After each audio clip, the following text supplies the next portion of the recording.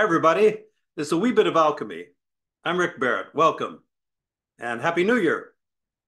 Uh, Today, Sharon brought up a very good point, and that is I use the term energetic coherence a lot. And she pointed out that there might be some people who are not really clear on what I mean by that. And so I'd like to take some time here to get into that and maybe explore some of the assumptions that are about it and a description of also some of the possibilities that come with the idea of energetic coherence. So the first thing to coherence just means that how much do things stick together?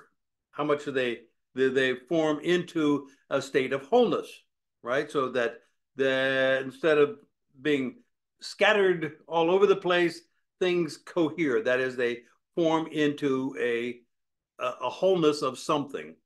And when we talk about coherence in terms of energy, that means that there is that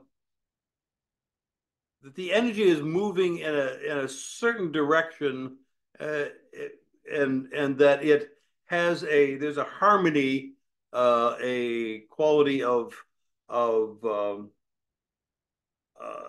togetherness that comes with it. That things are cooperating nicely. There's an efficiency, and it is an insubstantial, that is that is the quality of not being hard or solid.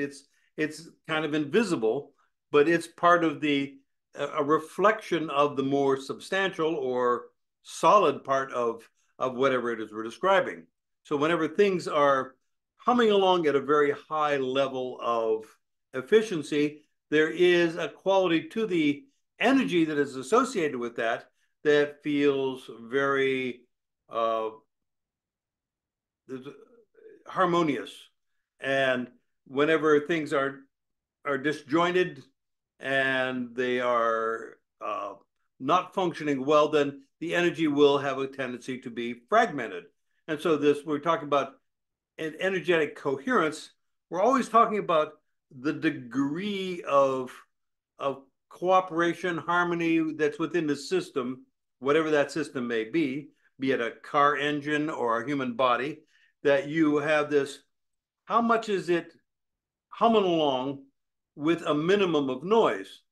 And so if you think of your body mind as being uh, at a substantial level, it's composed of trillions of cells, maybe between 50 and 100 trillion cells, depending on your body mass. And so each of those has its own energy. Each of those cells has its own energy. It's a little dynamo of energy production. And there is across the cell wall, there is a substantial amount of electricity. There's an electrical field that makes that shows the difference between inside the cell and outside the cell. Anyway, each of these cells has its own little field, and to get everybody working together at a high level of efficiency is quite miraculous. And that's who we are. So the very fact that you're alive means that you have a high level of coherence. So when we talk about getting coherent or getting more coherent, we're saying, yeah, that's our baseline. We're alive. Now what?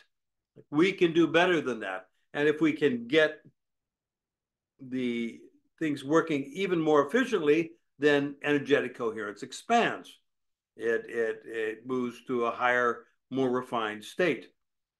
And so when we think of it as like there's the noise that is generated by things banging into each other, that is an inefficient system, it is dissipating. The noise is going away as we get more and more into this state of coherence.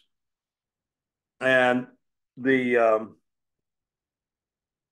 we talk about the sweet spot, and this is another way of talking about coherence. Is like there's a feeling that's associated when things are working well, when things are humming along together and they're working very well. So that means that everything is operating at a higher level of efficiency, which then translates into, in your body and your mind, it's a state of a heightened state of ability with your body, and also a clearer mind, a clearer, calmer mind, that because things are not, there's not as much clashing going on there. And we've talked a lot lately about the getting the brain to move into a state of hemispheric synchronization. That is, when both the two hemispheres of the brain start to do a little dance together so that they are functioning as one unit, which is very different than the way most of us are wired, which is where the left side and the right side don't know what the other is doing. So if we can move that into that heightened state of resonance between the two hemispheres, then we have a heightened state of brain coherence. We have a whole brain coherence, which is also on this spectrum of how coherent. And so there is pretty much, we don't know what the top is. We don't know how far we can go with this. We know that things can get very ugly on the bottom end of it, where things are really disjointed and there's a lot of unhappiness and frustration and destruction that comes when things are non-coherent. But if we get things in a highly coherent state, that it opens the doors to new possibilities. So we don't actually know how high we can go as humans. So that allows us to move curiously forward and kind of explore what else is possible on that. So when I talk about getting coherent, the simple thing that I've discussed many times is, if you point and reach with your index fingers, one or both of them, then you're bringing your conscious awareness to actually feeling your body. So in doing that, you're activating and accessing your sensory neural network. That is, the nerves that feel things, and that connects you up in a way that you ordinarily are unconscious of. You're not, as you don't notice the parts of your body unless you notice them. And whenever you do that with your index finger, it has a very special relationship with your nervous system, and it immediately creates this state of heightened coherence throughout the whole system, which is kind of cool. And it's not the only way to get coherent and get more coherent. You can do it by feeling anything. It just happens to be a real easy entry point for that. And it's something that if you just remember that one thing, you can immediately make a shift. And within a fraction of a second, you can shift into a heightened state of coherence. And then you can, starting with that, you can then take that higher, higher, higher, depending on how far you want to go into that state of coherence. And question is, it comes up is like, well, is it possible to do too much? And the answer is yes. You can be more into that state than is necessary for the circumstances you're in. So in Taijiquan, we talk about, you want to find the energy that is appropriate for the situation you're in. You find out how much coherence is right for the situation you're in. Because you can get so into it that it becomes the goal. The coherence itself becomes the thing you're seeking. So you're going higher, higher, higher into this bliss state, but that may be not what you want to do. If you need to shovel your sidewalk, or You have to pick up the kids at nursery school. You want to get just coherent enough to be able to handle the circumstances you're in. So we do that with the index fingers. We feel that, and that enables us to move quickly into that state. And then, at which point you can access any other parts of your body and crank it up even more, and you can find exactly the right amount for whatever it is you're doing. So we talk about energetic coherence. We talk about enhancing your state to find what is appropriate for the moment you're in.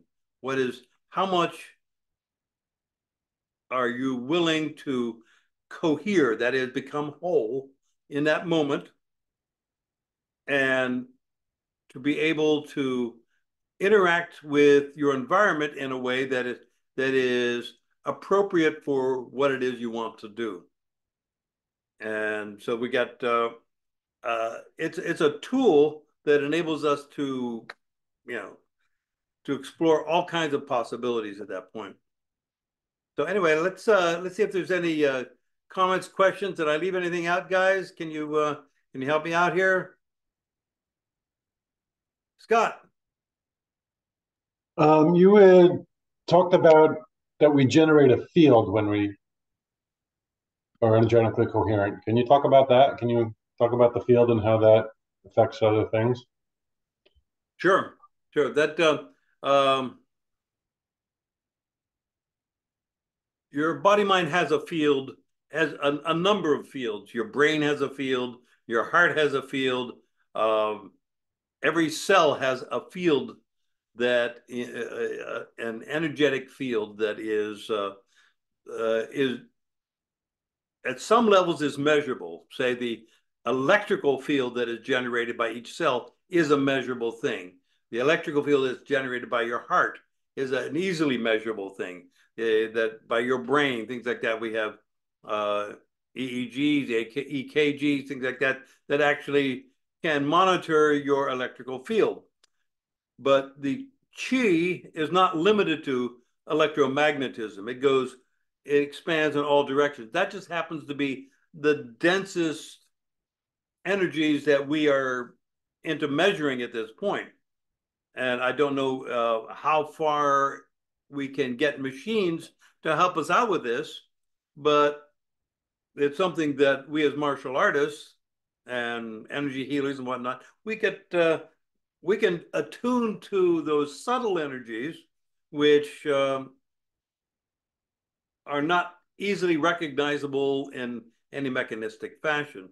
So those fields, whenever we get coherent, we are taking all those individual fields, and where ordinarily you have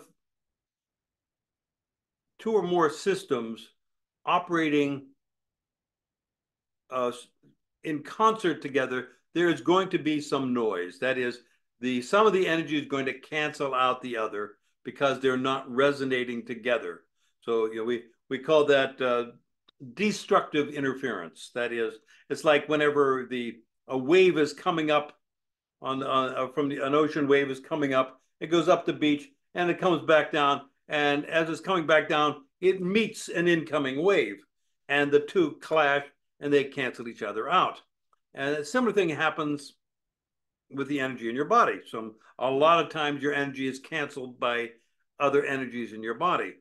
And whenever we get highly coherent, things tend to move together in concert.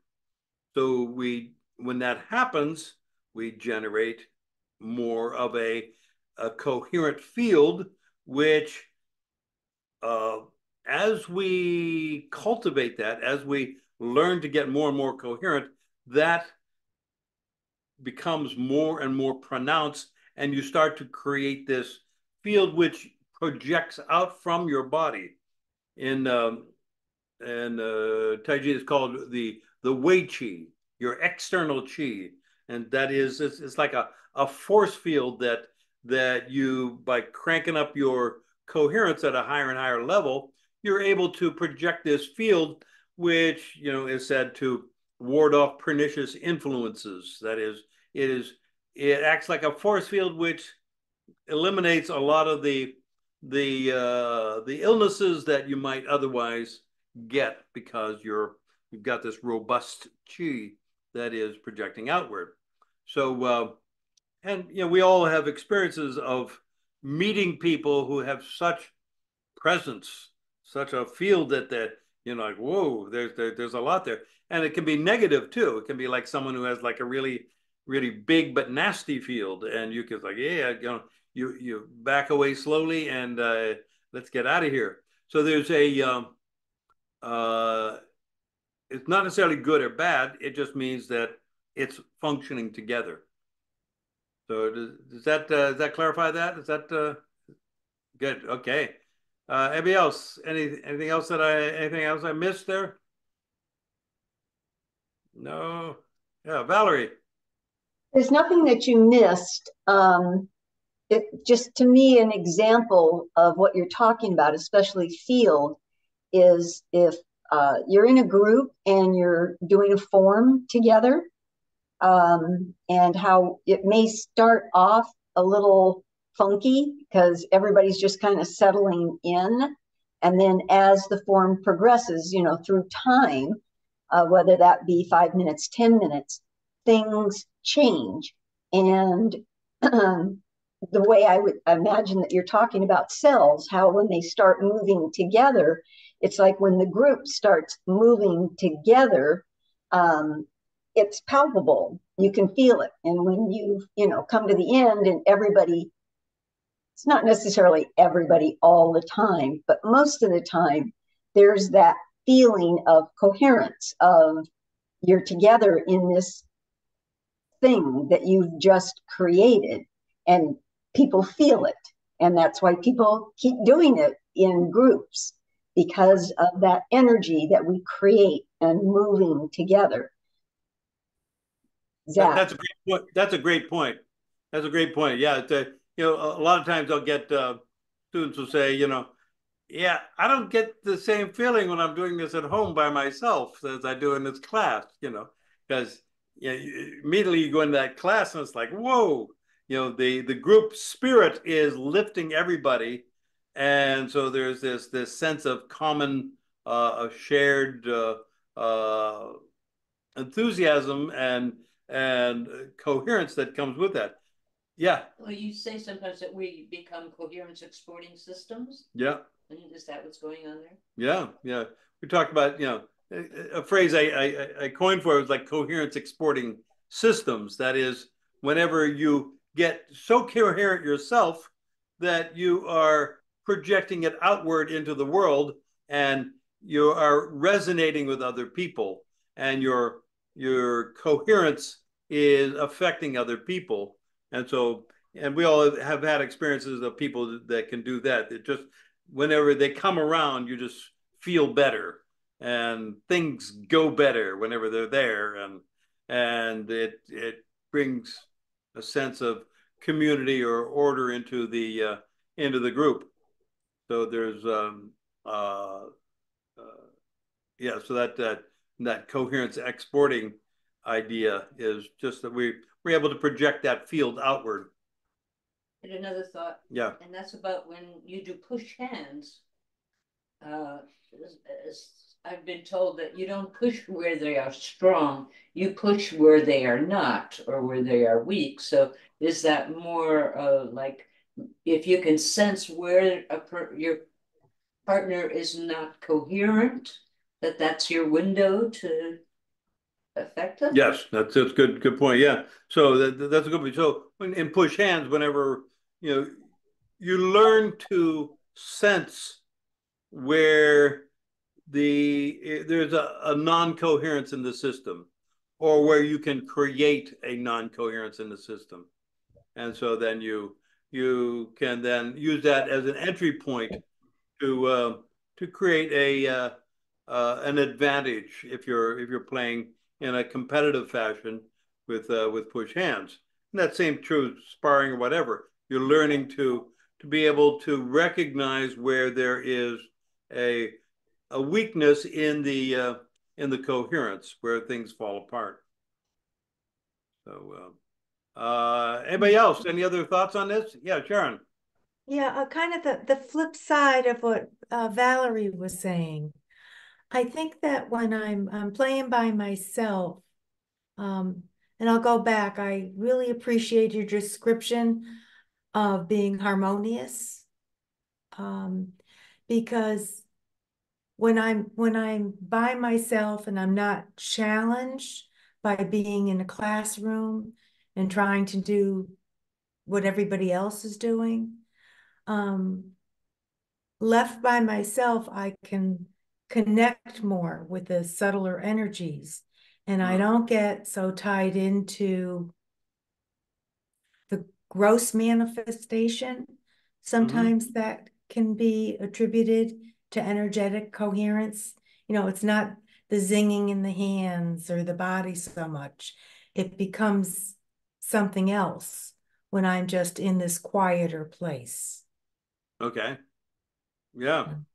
Oh, that's you're absolutely right. So it goes back to what's appropriate for the situation. Yeah.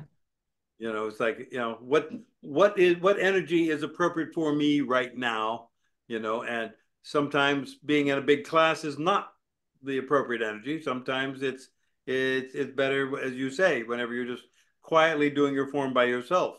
And I guess there's something to be said too there. If you are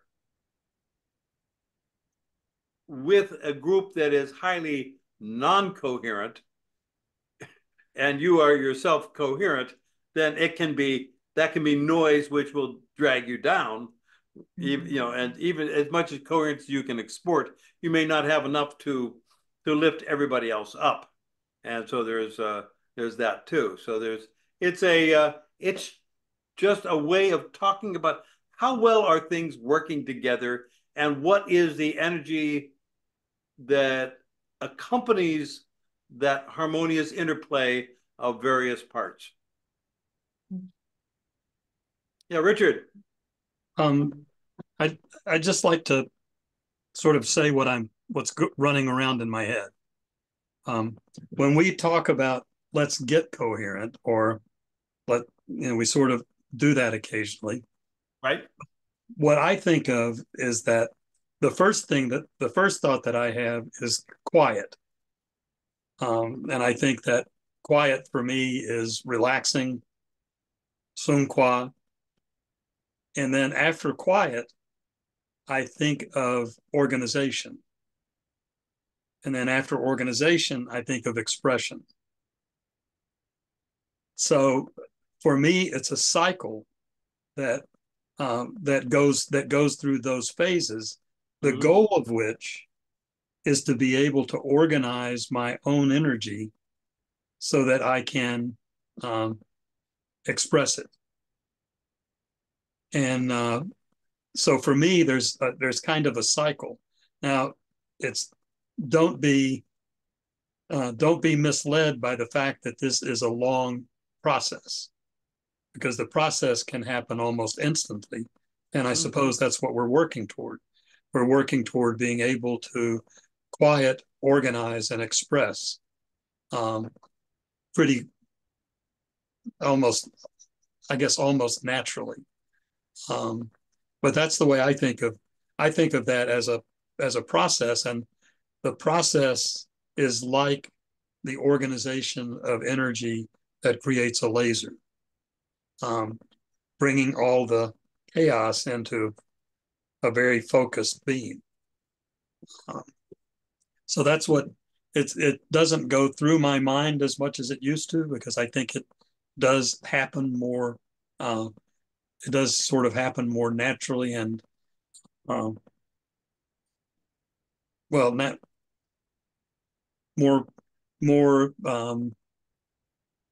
efficiently for me. Well, it's a really good description you gave there. That I think that's a really helpful way of thinking about it. And the better organized I can be, the more efficient my expression of energy can be. Right, right. And so when we're talking about quieting, are you talking about quieting the noises in your mind so that you can bring your attention to focus? Is Well, that would be great if that's what I was thinking, but mostly I'm just thinking relax. Okay. Take the tension out of the system. That's good. I think the effect of that is what I just said there. That is, as you relax, you're going to start to let go of some of the oppositional thinking that is creating some noise in the Yes, system. that's the hope, exactly. Yeah. And that allows you to then organize. And you say, okay, now that we got everybody quieted down, now how can we organize this to move in the direction we want to go? So it's like you get a class of unruly third graders, and first thing you do is you make sure, all right, everybody take your seat and shut up, and then okay, now we're going to organize. We're going to open your books to chapter 3, and then we kind of move on from there, and that's follows, and then it's expression. It's like, okay, now what did you learn from chapter 3? Whatever, yeah, that along those lines. And so that's I think it's a good way of approaching it. Yeah, yeah. Okay, everybody, let's sit still first. This is right. If spitballs are flying, we're not going to get much done here. So that we calm things down enough to be able to focus and organize. So that's a good description there. And I was also thinking that I think in the past I've been prone to think that it starts with pointing, but it doesn't start with pointing. You just don't notice that before you point, you have to quiet. Right. There's an intention to point. Right.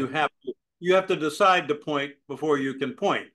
So right. You have to be able to focus enough to be able to do that. But if you've already established, and this gets back to the other point you were making, that is, it becomes almost natural. That is, if you do it thousands of times, then there's much less ramp up needed to reach with your fingers.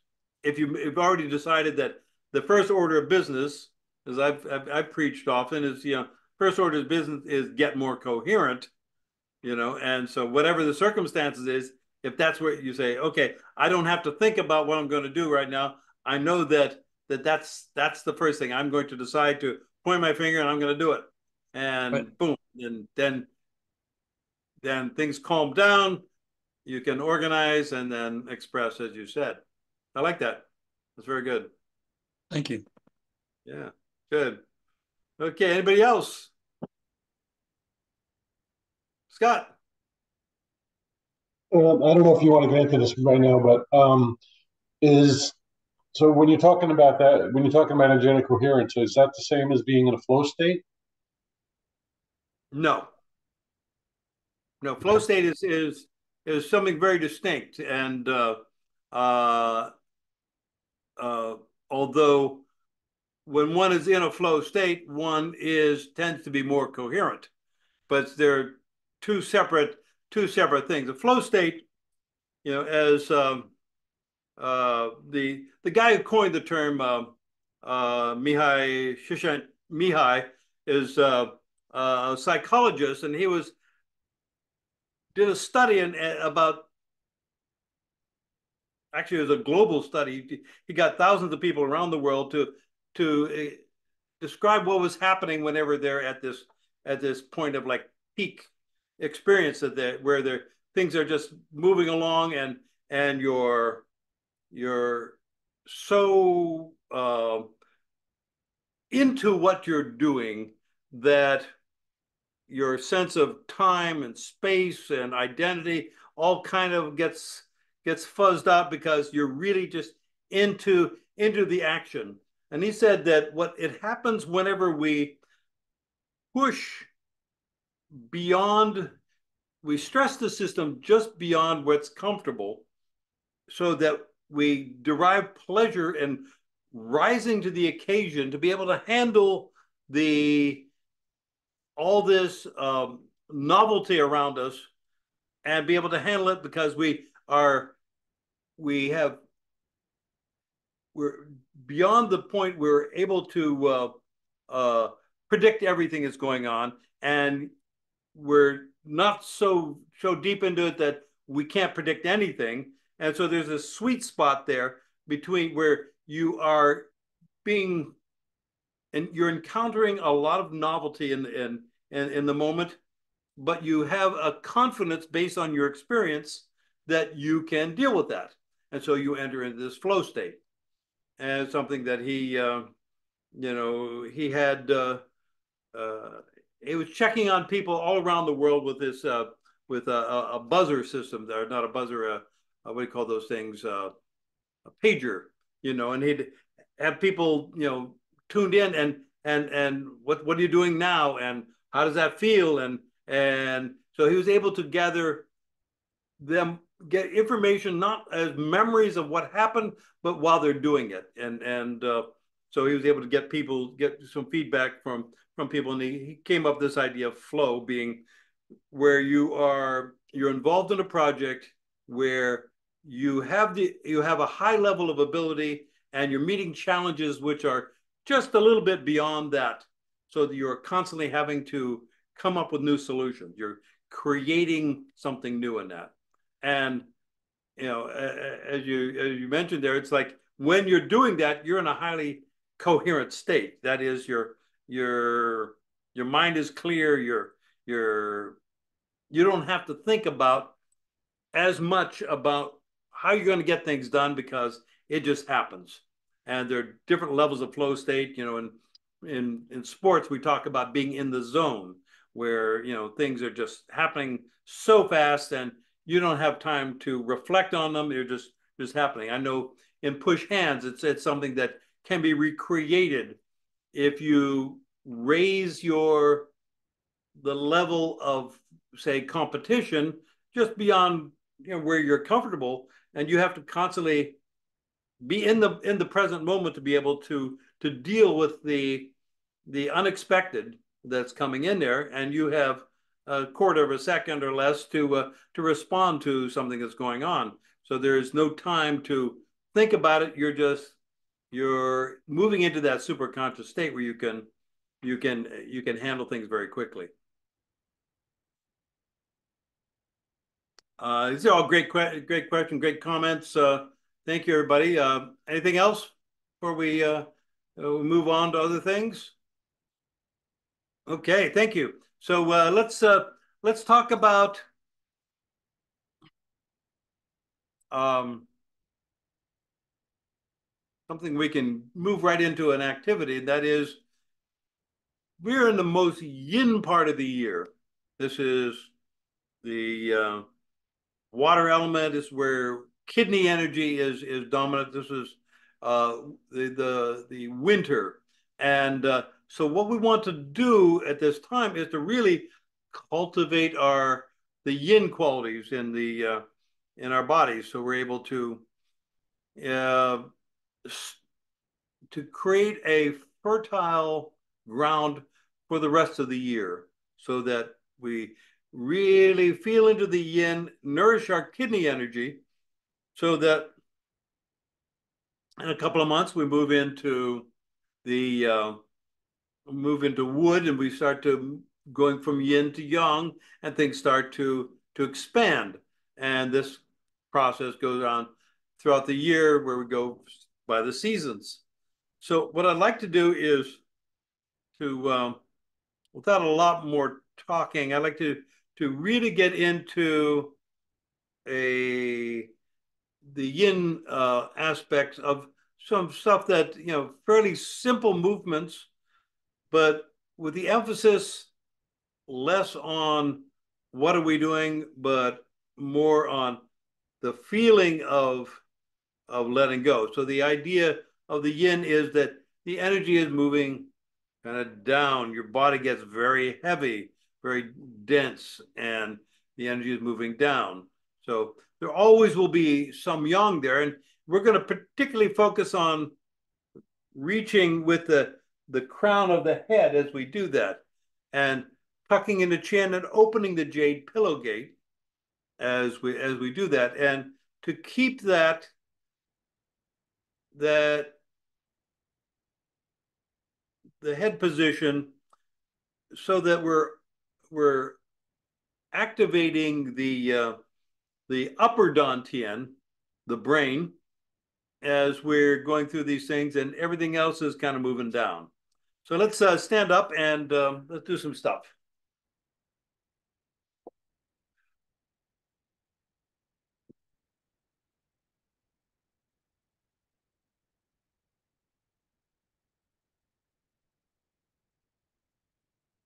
Yeah, let's get the start off with the 3 pillars, and feel the balls of your feet. Knees are unlocked. And reach with the crown of your head, tuck in the chin, open the jade pillow gate.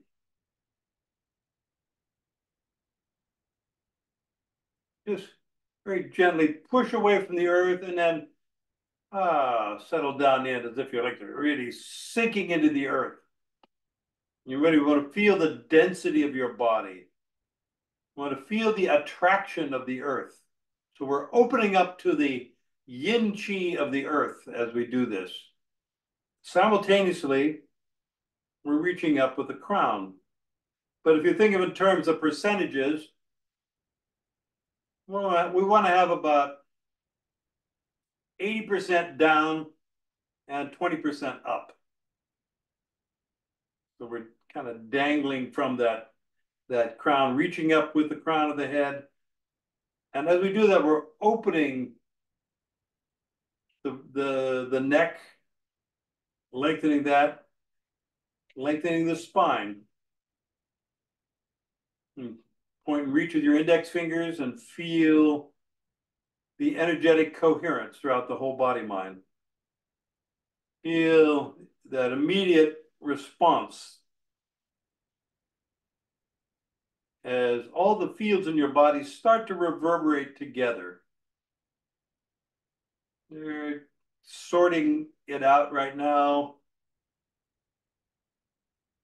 but they're moving in the direction of a heightened state of harmony and coherence. And then turn gently, releasing at the qua.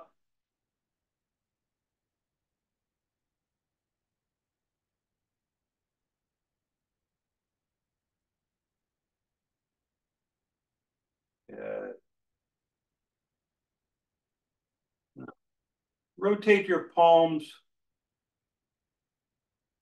out and arch your back, reaching with the crown. So you're lengthening your spine, and you're gently lengthening the spine, opening the space between the vertebrae as you open. Open your throat, your chest, your shoulders. Reach with your hands, opening the joints.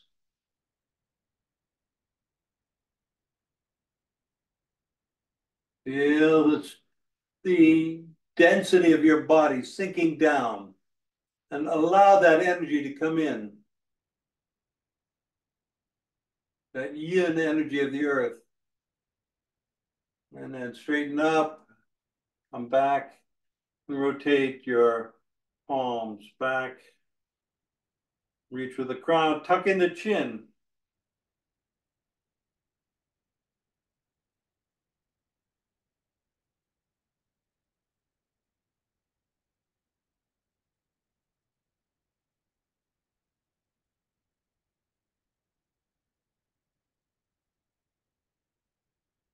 Sink into the palm, the balls of your feet.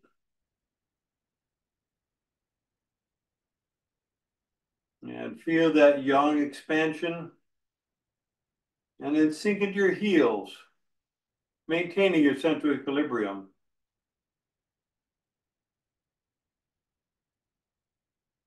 Allow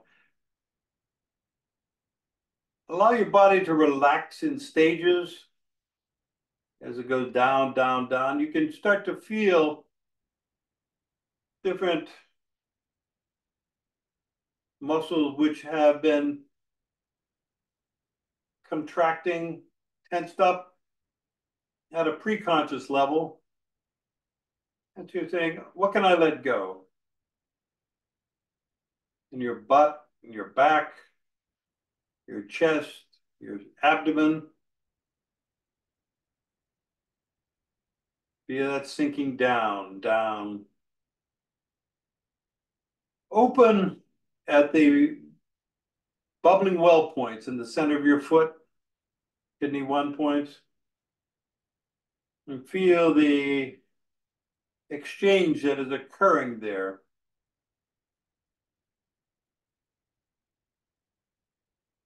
We're connecting up the bai hui at the top of the head. By reaching up with the crown, we're activating this point right here at the center of the top of the head. And connecting up to the yang qi of the heavens as we do that. There's still an 80% into the yin, 80% down, down, down. And just each time you take a breath, feel yourself sinking a little deeper, letting go of something else.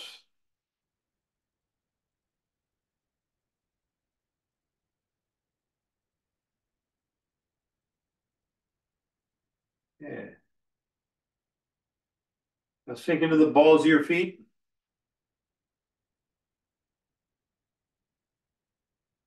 And very slowly, reach with your wrists. Relax your arms, relax your shoulders. Feel your arms being pulled up, but at the same time, you feel the weight of them as if they want to go down. And bring them up to chest height. And just feel that density there of your arms. Feel the heaviness.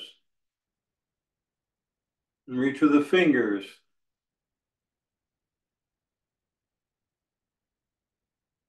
Now sink into your heels.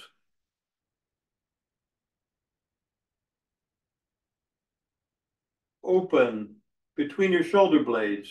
Feel your spine. Open the shoulder blades. Open your shoulders. The shoulder joints, feel that space in the shoulder joints. Reach with your elbows. Open that. Open your elbows. Open the wrists. Open the fingers. Sink into your heels. Feel down, down, down. Reach with the crown. Tuck in the chin.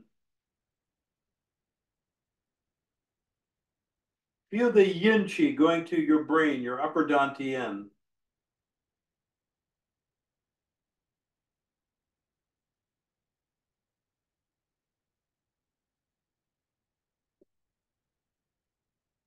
Now reach with your elbows. And separate very slowly. Separate your hands. Elbows are reaching out ever so slowly. Shoulders very relaxed. Arms very relaxed.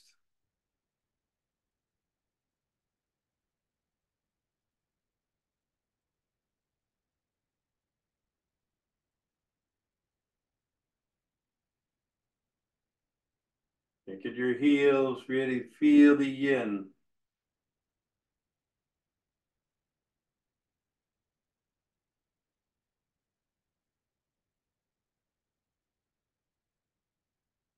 Hands come down, sink.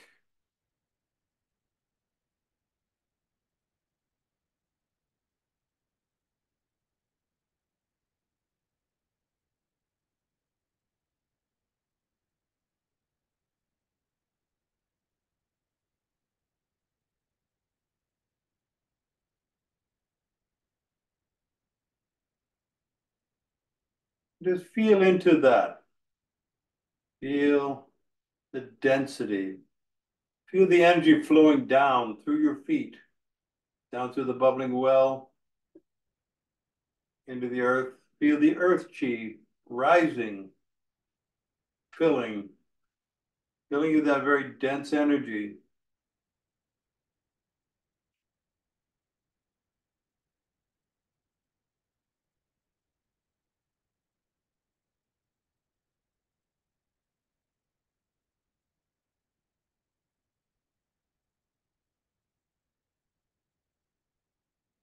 As you breathe, feel into your lower dantian. That is your lower abdomen, area below your navel, down to your perineum, from the front to the back, that whole area. Breathe into that. Feel your diaphragm pressing down on your internal organs as you're sinking in.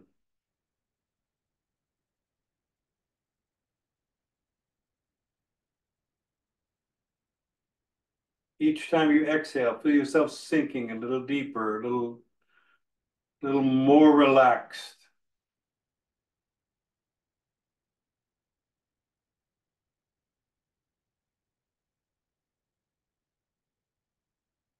And step in.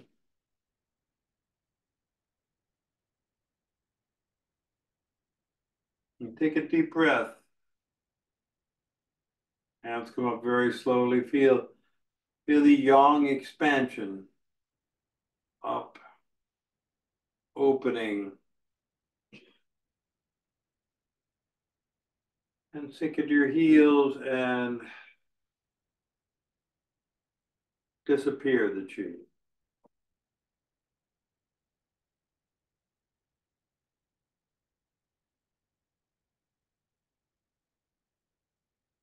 Let it all go.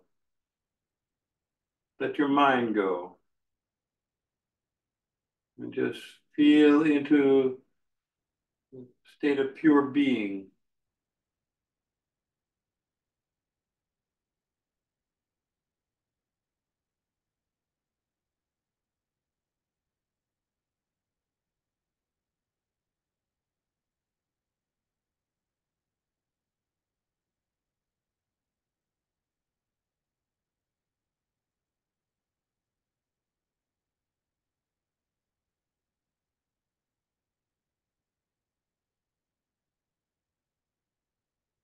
Okay.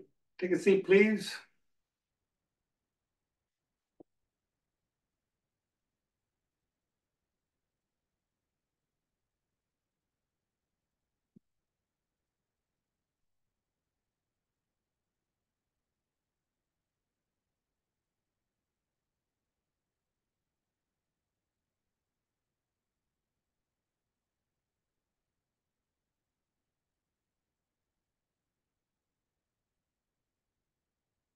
Jonathan, you're on mute. You're on mute.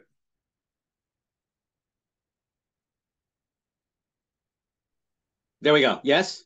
Yes. I'm on my cell phone because I have better connection. Okay. It's coming much better. Okay. So I wonder if others can join me in experimenting with just how profound, because you've got me, you and I have been doing this for the last 2 weeks, of just what this means when we press in the chin.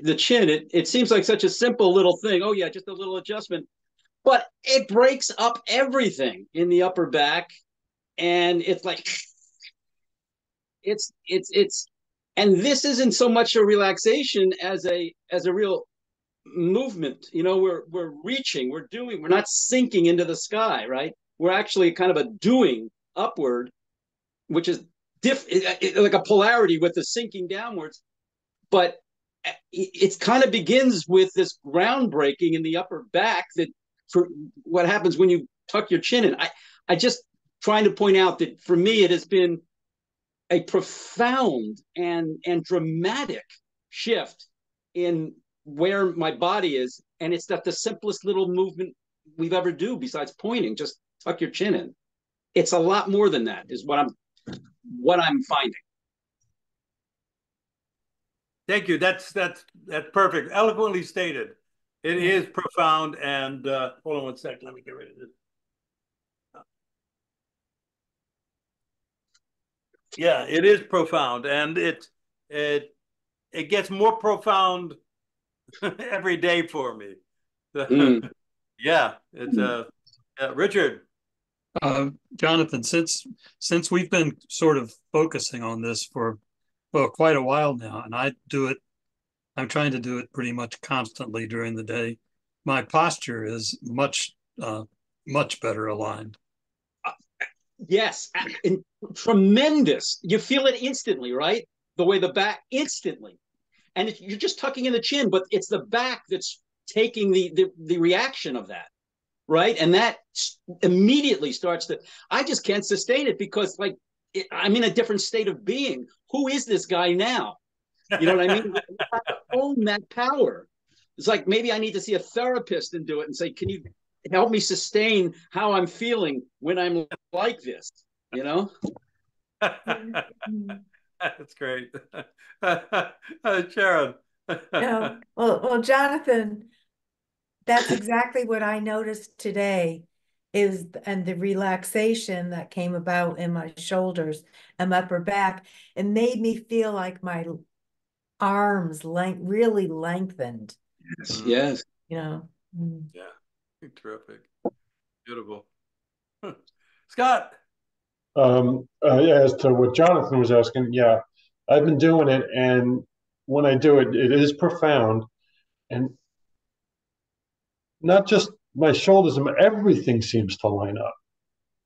Everything. Mm-hmm. It's just it's like it's everything seems to line up, and then like the pain of holding things goes away. It's really Yep. Beautiful. It's something that I used to think it was like a modern phenomenon that we've all become this hunched over bunch of chin jutting humans, but the injunction to do this, the prescription to do this is at least a century old, and probably much older than that, probably going back centuries. So this is a human thing. It's not just happening to 21st century humans. This has been around for a long time. This problem the humans have had of collapsing their posture, and the idea of reaching with the crown and opening up the jade pillow gate is something that has been around, for at least 100 years, probably a lot longer.